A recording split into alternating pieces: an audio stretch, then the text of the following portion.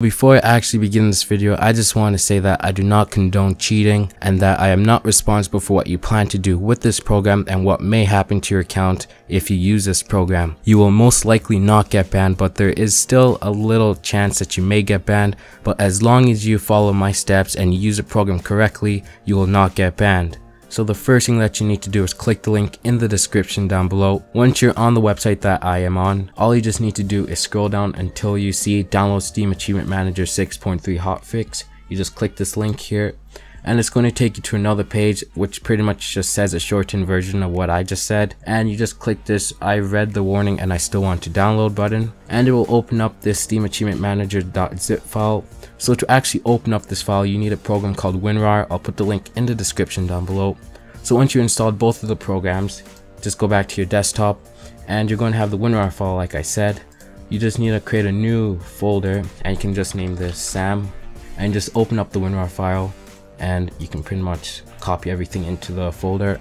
And now we have everything that we need in this folder. So let's say I wanted to actually get all of the achievements for TF2 because I don't have any achievements for them. All I just have to do is go back to the SAM folder and open up the SAM picker, and it will open up this program that looks like this. You can make it full screen if you like, and these are actually all the games that I actually have on my Steam account.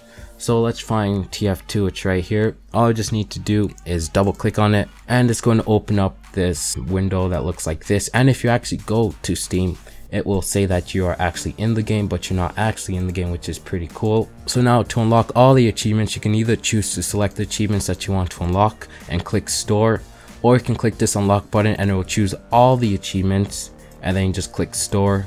And now as you can see, it says stored 518 achievements and 0 statistics. And now if we go back to Steam, as you can see, we have all the achievements for Team Fortress 2. So we just click on the achievement progress. You can see that we got all the achievements, but this is actually a little suspicious because as you can see, it says that we unlocked all of them at the same time, which is pretty suspicious, I guess. So if anyone comes across your Steam account, they're probably gonna be like, oh my gosh, he's a hacker, and they're probably gonna report you. That's why you may get banned for using this program, but as long as you like put your profile on friends only or something like that, you will most likely not get banned for using this program.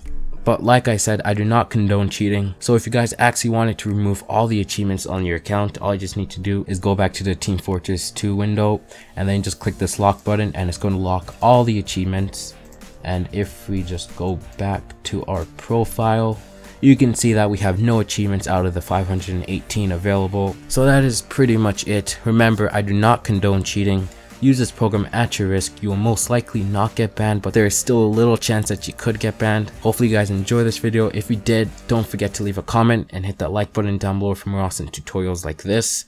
JamoPak out. Peace.